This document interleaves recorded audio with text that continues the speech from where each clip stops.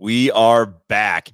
The crypto market is absolutely ripping today. We got Bitcoin right around 50,000. Meanwhile, tech is starting to lag a little bit. Maybe some concerns out there around inflation this week. We'll be discussing all of that and much more today on Money Never Sleeps.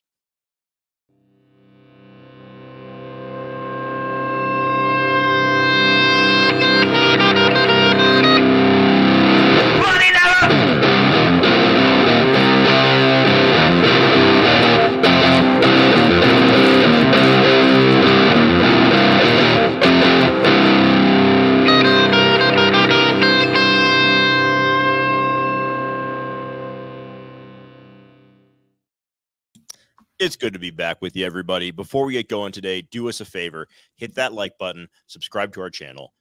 Nothing that Kevin or I say is financial advice, clearly. So please do your own research before making any buys or sells.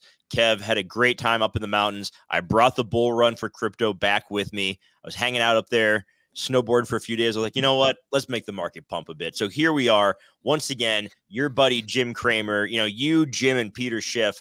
Three bears walk into a bar. Here we go. Crypto is on an absolute ripper at the moment. ETH over 2,600. Alts are starting to find their footing. Solana at 110. AVAX at 40. Link at 20. It's a beautiful time if you've been holding crypto. How are you feeling about the current state of the markets? And on the TradFi side, we saw a move up earlier in the day. It's starting to come back down. The VIX is pumping.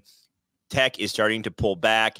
A lot happening with political news, with things happening around the world. We got inflation data. We got more about the elections in England. Like, so much is going on. Like, up in Canada, there's so much happening right now. I can't keep up with all of it, but I know that you're doing your best to. Yeah, I mean, I'll just say right off the bat, you didn't do shit to bring this bull market back. This 100% is our Super Bowl Joe with the fucking red laser eyes saying it was all part of the plan.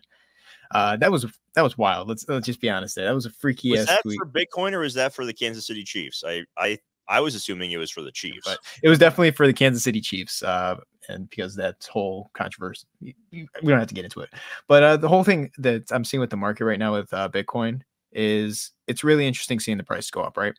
And I think this is where a lot of people make the big mistake of, yeah, I'm holding a ton of Bitcoin. I'm holding a ton of crypto right now. Why should I sell? The price is going up. And it's kind of like that fool's hand of like, hey, we're back. Everything's great. No one's saying anything's wrong. Everything's up. So obviously the economy, consumers are safe right now. There's definitely tons of money going out. I question that. I definitely have some issues with that. It'll be interesting to see some of the CPI data this week. And you mentioned a lot of the political stuff, and I keep bringing up Joe Biden and stuff like that. I think the narrative definitely is shifting for what we get in 2024 when it comes to elections. And I wouldn't be surprised if some of the CPI data from now on either gets revised to be what it truly is, or it's just not as great as maybe the markets are hoping. So tomorrow's going to be a really interesting thing. That's just one theory. But I'm not sold on anything. And main reason I think I'm not sold on anything is because I think you fuck yourself over when you change your strategy, even if it's this close to the top. I think it's where a lot of bears capitulate and they realize, oh, shit, maybe I was right. I just had the timing wrong, right? So looking at this market and everything, there's a lot more that we can get into, but not sold on it. So still bearish and fucking proud to be holding cash still. Yeah, I was telling you before we started recording how much I've missed out on from selling my NVIDIA shares like a week and a half ago, which, you have to have some sort of strategy for taking profits. Like, otherwise, what are you do? Like, you're holding shares. We can get into like what you can do with shares and stuff, but at some point you got to take profits and you got to live your life and you got to enjoy that. So it's like, I'm a big believer in DCAing in and DCAing out. I didn't sell all of my NVIDIA shares. I sold about half. Smart. And I made a really nice profit on those. And maybe I personally think we're going to see another stock split here pretty soon. I wouldn't be shocked at all if it came. It was announced during earnings next Wednesday, just historically looking at where the price is compared to what kind of, when they've split in the past and what the moves were leading up to that. So I'll look to either buy back more shares lower because I do think we're going to see a bit of a retracement here. It's just flying too, we got Icarus going on. NVIDIA is just flying way too close to the sun. But yeah, I think having a strategy for entering the market and exiting the market, at least to an extent, not completely exiting, in my opinion, is a good thing to do. And so I'm excited that crypto is pumping right now because I do have crypto holdings. At the same time, I'm just patiently waiting because I'm earning 6% on my cash on the side and just kind of hoping that we see a little bit of a pullback. And if we don't, so be it. I think that would be foolish to think that we're not going to retest a lower number at some point. But everyone's wanting to take victory laps right now. The bears are capitulating. We have so many things on the horizon that could lead to, the political unrest, uncertainty there. And we can get into cash on hand for everybody and where's all this money coming from that's going to keep driving the numbers up. I know you want to discuss that. I know you want to get into what's happening in Asia. So you tell me, what is next on the agenda for you? Before we get into that, just three things that really quick that you said that were very smart. One, talking about people getting extremely bullish. Don't forget, a lot of people are going to be retiring soon, and you got their stocks and their 401ks and everything at all-time highs. If that goes poof, you might want to have a backup plan. That's all I'm saying, right? I think you should always have a backup plan, especially if you're getting close to that retirement age. The other thing is you said about the money on hand. Money is the equity market is not the economy. And, I could pull up the Joe Biden tweet where he talks about Trump saying the same thing. And then next thing you know, it's like the economy is strong because the stock market's up. It's like, well, didn't you just say the opposite like a year ago? It's funny to see that because the constriction of credit and how much is being issued is part of the reason why it's hard to believe the market will go up forever, right? You need to see new cash flowing in because then people have the money to spend it. People aren't spending money. We got the consumer credit data last week. It was supposed to be around 15 billion, I believe. And the previous month was 22.9 billion, and it came in at 1.6 billion. So a huge miss in terms of consumer credit. Shows you that things are slowing down. We need to continue to see debt being issued. We're not seeing that. So that's kind of the issue that we're seeing. And then you just brought up Asia, which is really important because Asia's doing something crazy right now. Happy Lunar New Year to everyone also, because they're celebrating that over there. There is the markets are closed. And again, I have nothing against Asia or anything like that. I talk a lot about them, like it's going down forever. I'm just showing you guys what I'm seeing. But I'm seeing this out of Asia. This is from, I believe, Thursday or so. This is an article from the Wall Street Journal saying that the PBOC report doesn't signal the heavy rate cuts markets want. And again, I think a lot of people, when they're saying markets want, they're talking about investors, as in you and me, retail, not necessarily anyone else, because I think a lot of institutions understand what comes with rate cuts. And that's part of the reason why the PBOC probably doesn't want to do rate cuts, right? The main reason that they're saying is that they won't is because they believe that inflation/deflation will get under control and they expect the stock market rout to be resolved in the coming year. Okay, I understand that. However, we also saw that the United States' main importer is now Mexico. It is no longer importing goods from China. So how does that affect, how the Chinese economy is going to be continuing to do, right? They're not getting these orders from the United States. Then obviously these factories aren't going to be able to do well. They're probably going to lay people off. And what does that do to crude oil if manufacturing companies don't require any of it? Well, that's probably going to send the price of oil down. That's how demand works back and forth within the entire economy. Problem is the PBOC is probably destroying the hopes of any type of recovery in China by not cutting these rates. They have to get money flowing into the economy. And I know they're injecting stimulus, but they have to kind of have to rip this Band-Aid off. And it might be a bad year, 2 years or so before anything does get better. But this would allow China to regrow. The issue is that by doing these rate cuts, it's probably going to drop the equity market in China down significantly. We're not too far from 2008, right? We're below 2020 lows from COVID. The reopening didn't work out as well as they had hoped. Now we're starting to see this slowdown. And again, a lot of China's slowdown does stem from a lot of other, global economies that are having issues. Germany, I believe, is having its 7th month of contraction in terms of growth. So it's obviously not good, and then all these central bankers are just refusing to cut rates. It's got to be either Germany or China that's going to be the first one to cut. I don't think it's going to be the United States. I think Jerome Powell's already told you that he's not going to cut rates in March. Probably not going to see it till maybe May, even June, possibly, right? So it's going to be interesting to see what happens out of here. But Asia, as the markets are closed, it's hard for me to believe that they aren't having these conversations about potentially doing rate cuts, even though this is what they're saying to the public. I think that they're saying, okay, how does the markets reopen when the exchanges open again? And that could be, I think that's February 19th or something like that. And if it's not good, what are we going to do, right? Because we are injecting liquidity. We're selling off U.S. treasuries. We're inflating the yuan, and we can't do that because that's just going to put everything even worse place. And then they have inflation and deflation at the same time. Deflation of price of goods, while inflation of just money supply. That's just going to absolutely tank them even worse. So I have a funny feeling they're definitely taking this time while the markets are closed to go over their options and see what's the best route forward. I don't necessarily believe that's that article one bit saying that they aren't going to cut rates. I think that's just kind of a last resort for them, but I think it's definitely on the table. All right, let's do a little bit of a look ahead to this week as far as what kind of reporting we're going to be getting. Tomorrow is going to be CPI, core CPI, all that good stuff. A lot of Fed speakers are talking this week. We've had a few already today, more on Thursday and Wednesday, as well as Friday. On Thursday, we get a whole bunch of data around import prices, retail sales, jobless claims, and then Friday, we get producer price index, some housing data. And that's really going to be it for the next couple of weeks. You know, next week, it's going to be a holiday week early. We're not going to get a whole bunch of data there. We got a while until the next Fed meeting. So this is going to be the last meaningful data for a few weeks, and the markets are going to respond accordingly. So I'm curious with that. The big one is going to be tomorrow's CPI data. That is what's going to be catching a lot of people's attention.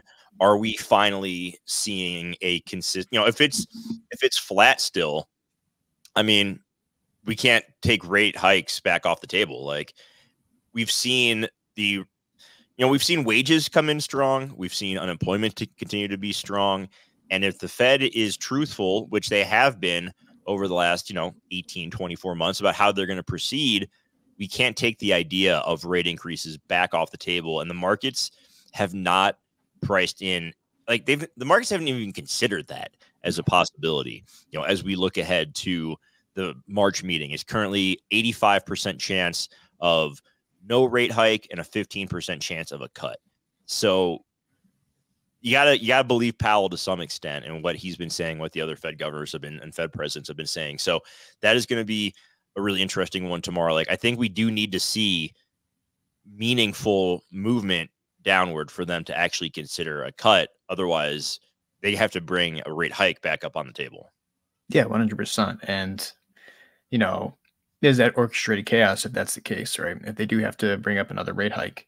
We saw how the banking crisis spiraled out of control last year because of the rate hikes. That was the reason why.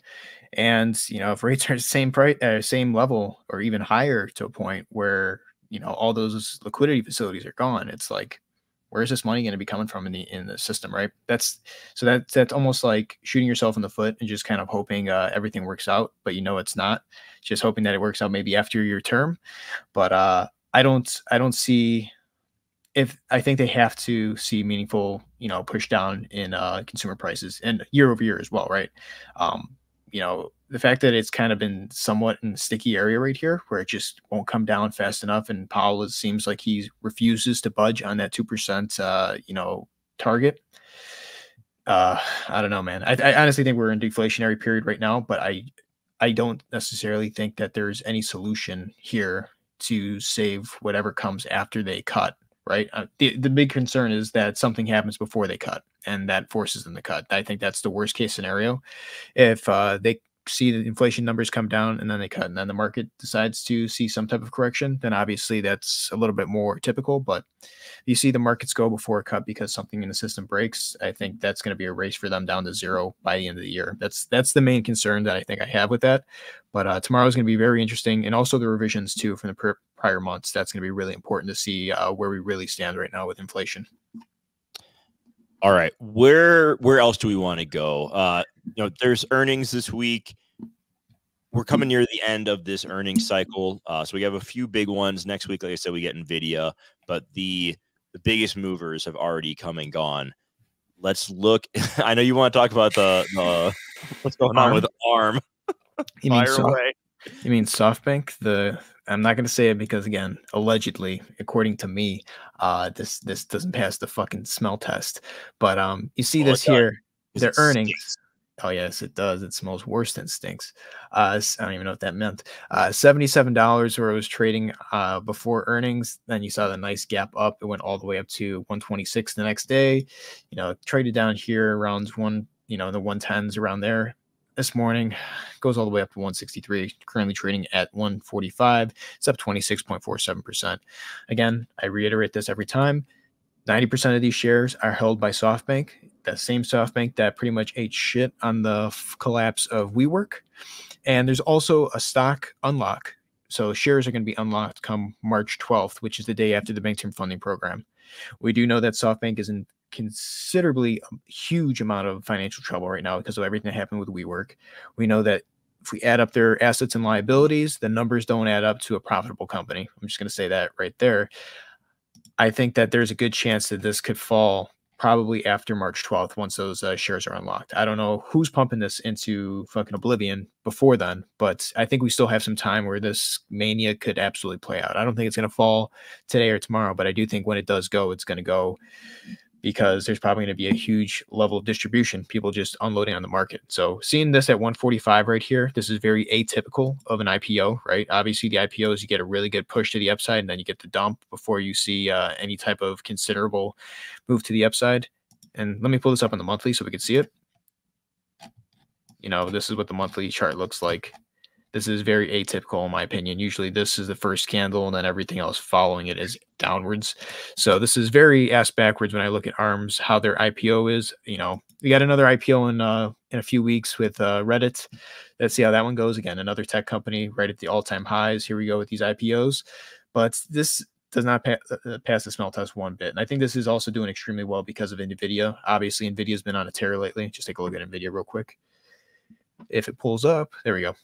Yeah, I mean, and I got to zoom out for NVIDIA every time, and I got to remove some of this. But on the right side, we can see all the gaps that are formed to the downside. I'm going to remove this 497. That doesn't matter.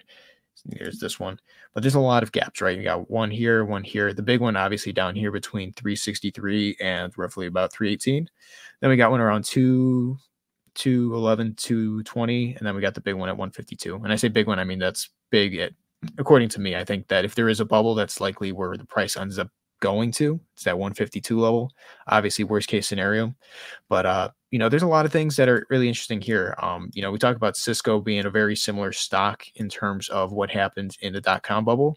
Recently, Cisco also announced they're laying off, I think, 10,000 employees. So I think, again, that has nothing to do with NVIDIA itself, but I'm saying that if you're looking at NVIDIA and you want to look at the Cisco stock or say even the MicroStrategy, you know, let's pull up MicroStrategy even for this. There's a lot of stocks right now that are just gapping up like crazy and they haven't found no back test of support whatsoever, right? This is MicroStrategy in the past few days. You know, it was trading roughly around 438 to start the year, you know, right around January 24th. Shot all the way up today to 724, 725. So there's a lot of things that are just gapping up, going crazy in tech and also in the equity markets, primarily tech, right? There's a lot that's going on here. It's really questionable whether this is sustainable. Obviously, the Nasdaq's pulling back because a lot of these tech stocks are pulling back today, except for NVIDIA right now up $4 and Meta up $3 or something like that. The interesting ones for me, though, across the board is the Russell. Russell's actually climbing back up here. Now, the question is, are we going to put in a new high for the Russell? And if the answer is yes, does it go where is it? Does it go higher than, I believe, right here, this 2109? If it goes above that, then our whole Elliott wave theory ABC corrective pattern is a bit thrown out the window. We have to see how that plays out. But if we look at this on the stochastic RSI, you can see on the daily, the Russell is getting close to overbought. If we look at this on the 3-day, man, the internet's slow today. You know, there's still plenty of room to the upside. You know, we have to count these waves, whether it's 5 waves here. If we have one more push to the upside, it's going to be interesting to see where that goes. But small caps have definitely been rallying here. And I question whether they're going to continue to rally, right? This is definitely a huge level of resistance in this area that we've seen in the past, you know, back in August 22, February 23, July of 23, December of 2023, and then here we are back above in February 2024. There's only so many times you can find resistance before you break above it and it becomes support. But at the same time, there's only so many times you can hit your head on resistance before it becomes true resistance and you have to go find support somewhere else, right? So seeing everything going across the board, the Russell obviously nowhere near all-time highs as opposed to NVIDIA and a lot of these other stocks are just rallying to all-time highs like crazy. It seems like the AI narrative is just the strong bet right now in the equity market. And, you know, some of these other stocks are being a little bit laggard, are seeing a little bit of money flow into them. But I do think that it's a very dangerous game to say that the AI and semiconductor kind of narrative is going to be enough to pull some of these smaller caps out of whatever they're in, right? I don't think a lot of people are investing in the banks. The banks are up today, but I don't see a lot of people investing in banks because of how much there's been, deposit flight. We're not seeing a lot of people dump their money into other sectors, utilities and stuff like that. So it's going to be interesting to see how this plays out. Again, we have OPEX this week. That's going to be also impacting a lot of things. But after this, I think the important thing to be looking at is obviously crypto, which you said that you brought in to 50K as you arrived here today. Yeah, I did it. Me coming back from my trip brought the bull market back. Bitcoin is, hit 50K. It's at its highest level since December 28th of 2021. And I did that. What happened in December of 2021? Just kidding, guys. Just kidding. We don't need to get in. That was down. This is up. There we go. See?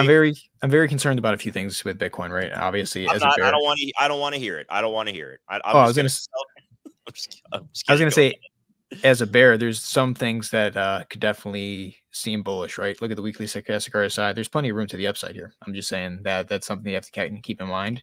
I still believe that we're in an ABC structure, right? Each wave has taken about a year. So right here to FTX, that's 1 year. That's 5 waves down. From FTX to where we are currently, that's a little bit over a year. That's the B wave. And then I expect our C wave to bring us just a little bit lower because I don't think we're going to go up above the origin. I don't think we're going to go above 68K or so. I'm sorry. I have to say that. I still believe that we're going to see sub 10K Bitcoin in a wick. I think it's going to probably settle around 14K though. I think that's the key level. So you'll probably see a lot of closes around there. Like it or not, that's just what I fucking see. I'm sorry. Not sorry, but is what it is. And I look at this, it's really easy to say it's not going to, because obviously it's like Bitcoin can't drop 50% from here, right? Just take a look at this.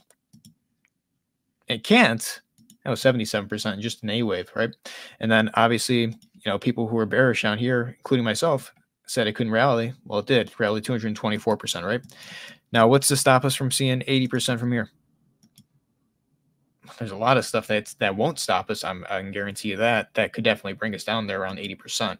So we're going to have to watch and monitor how this plays out on the macro. The weekly stochastic RSI is just kind of fishy right here. If this starts to shoot up really rapidly, then it tells me that, okay, there's probably a lot less momentum to the upside and a lot more to the downside. Bitcoin's in a really weird place, right? The fact that look how many days it's been green. It's just been rallying straight up. I talked with House last week on the show about how I didn't trust this structure one bit. Mainly because of this right here, right? And I'm looking at this. It's supposed to be a corrective wave, and what we got is A, B, C, which I was expecting, but it wasn't deep enough for a B wave, so I didn't buy into that. What it looks like is some type of weird irregular pattern that we're starting, where it's a 5 wave to the upside here. I think we're going to see a bit of a pullback, and we could see a little bit push up higher, and we'll take a look at the liquidation and where everything's sitting. I think we could go to about 51 and a half. That's possibly where we're going to maybe end this. And there's a few reasons to why we could see that. Let me just share my screen real quick. Crypto Capo, a lot of you guys know him. Gets a lot of shit for being bearish. He's been bearish this whole time, very similar to I. He has he shared his Wyckoff distribution schematic, and the reason I don't like to bring this up is because sometimes it's hit or miss, right? You only see this usually at the top or the bottom of the market, and we've seen only V-shaped recoveries to the upside. It's not sustainable, and when we see something like this, where I think where we see that up thrust right there in the middle, right here, that was where we hit for the ETF news, and we got this sign of weakness, right? We had this push to the downside to about 37, 38K, and then look at this rapid move to the upside here. This is no different than what we're seeing right now. So we're probably going to see 51 and a half or so. I think we're going to go above 50K. We already did, but just a little bit more, and that would also line up with wave 4 pullback, really small, maybe to this line right up here where the up thrust was, and then we get a push up to the absolute high. And I think that's going to cause a lot of people to go max long there, and then that's when we start to see this kind of fall apart, right? I think that's going to be the insane distribution phase that we are seeing. Just the climb was too rapid, how fast we moved in the past few days to get to where we are. And that's probably a sign that, okay, there's people that needed to offload. That Grayscale, Celsius, and a bunch of these other institutions definitely want to offload some of this Bitcoin. I don't necessarily think a lot of people believe that this market can go up forever. And especially smart people with a lot of money don't think that. And they also want to take profit because they don't want to be holding a bag of, whatever it might be going up this high if they can secure a little bit of profits and cut, declare some profits on the ride up. Now, the last thing I want to show you is the Bitcoin liquidation chart / funding rates. So I kept saying 51.5. Well, when we look at the Bitcoin 7-day, we can see that the red line is right here. You can see that down here, there's only about $784 million going up to 55 million. We can see that there is a lot of liquidations, easy money that they can potentially 55,000. 55 million. That's where my Bitcoin's going. The moon. No, Yeah. you're right. You're right. 100%, man. 55,000. Okay. Thank you for correcting me. But yeah, 55,000 right here, 51 and a half seems like that's where some of these liquidations start to die off, where it doesn't make a lot of sense. And this is just on the 7-day. I mean, you can pull up the 30-day too, see how far it goes back. Down to 41K, it's $7 billion or so of liquidations, where up here it's only, like I said, just a 51 and a half, it's 350 million or so. So it makes a lot of sense to wipe that out. A lot of people go max long, and then you can kind of just ride that down. That could be the top of this B wave that we're waiting to end. I thought it was over when the ETF came out. I think we're very close to the top of that wave, and then we're going to start seeing the 5-wave move down. Or keep going, and then we max and we liquidate all of those shorts, and that just keeps sending it higher. Whose money we're using? I don't know. Exactly. That's like the kids are. Listen, I don't tell people what to do with their money. I'm not gonna be out here trying to predict the future, but I'm just saying maybe there's a short squeeze. It's like the kid who's asking a single mom, can we get McDonald's? She's like, you got McDonald's money? It's like, hey, Bitcoin, Satoshi, can we get 70K Bitcoin? Whose money we're using? It's the same exact scenario. So I think it's kind of the mentality a lot of people do have, though. Like, I'm not even being mean or anything like that. I just think a lot of people think it's going to go up forever and that there's just infinite money. And then if they cut rates, they're going to print money. Well, they're not going to print money for you. Let's put it that way. They're going to be saving it so some of these banks and their friends and institutions don't go under. Let's look at the liquidations that we got today. And this is where it's really interesting too, right? We got about $200 million worth of liquidations in the past 24 hours. It's a good number. I'm not upset with that one bit. However, that's not necessarily the amount of liquidations that we see when we see liquidations that are at a grand scale, right? We talk about FTX. FTX was an insane level of liquidity that was wiped from the market. The Evergrande dump that actually happened back in August, everyone was saying it was Elon Musk that dumped the market. It was obviously what happened in China with Evergrande. That sent us close to about, I think, 390 billion or so. So obviously a bigger dump than what we're seeing here on the pump to the upside. So I think that the liquidity to the upside is definitely getting a little bit shitty. I think a lot of people are capitulating to that point, and it's just causing the perfect setup for a lot of people to go max long. And the reason I say max long, because people are capitulating.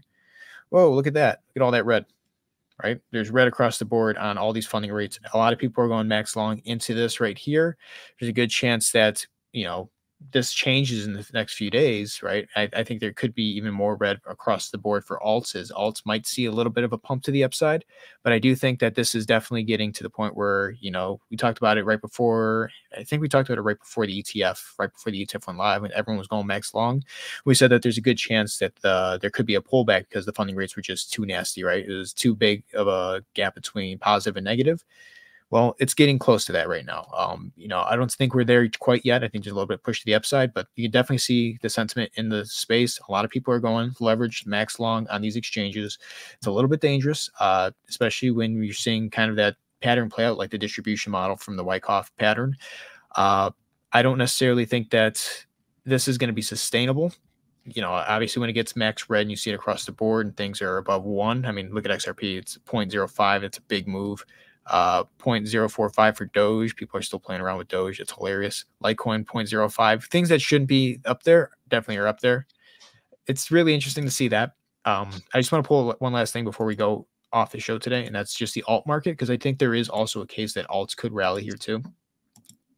I know Bitcoin dominance is up at 54.03 right now, which is really good. Obviously, if Bitcoin pulls back in any way, there is the possibility that alts could rally here.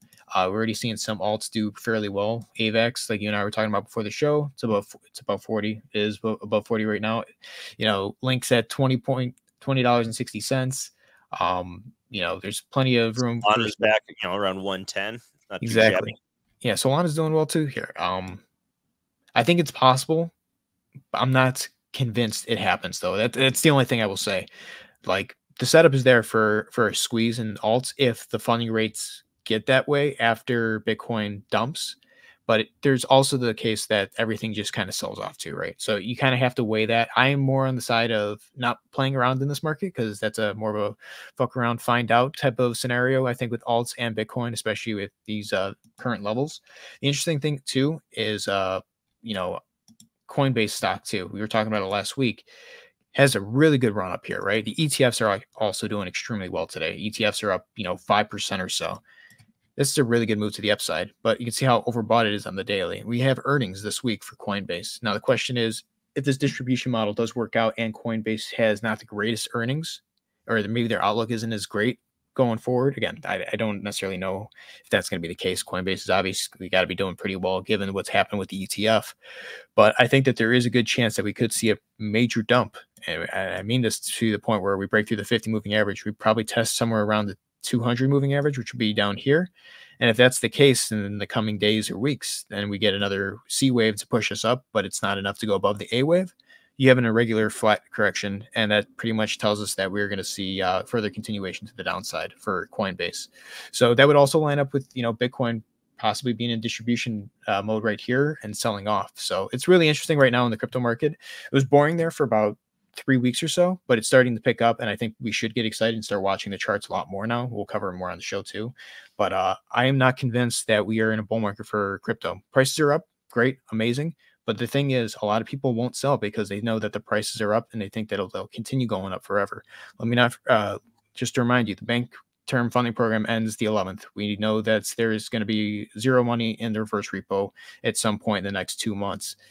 We're getting close to a point where there's just rates are high. There's no credit in the system. There's no one that's going to hold up a lot of this capital. So I would definitely just be cautious and have plans. Make sure you have your stop limits. If the price keeps going up, raise your stop limits. Isn't a bad idea to make sure that you secure some of those profits. Yeah, no one ever went broke taking profits. Okay, no. That's how we're going to wrap it up for today's show. Appreciate everyone who joined us. If you have not yet, hit that like button, subscribe, drop a comment. Any of that stuff is appreciated. We'll be back tomorrow, talk through CPI data, any earnings, any big news that's happened that's affecting the market. So join us then. Have a great day, everybody, and we'll see you next time. Take care, everyone.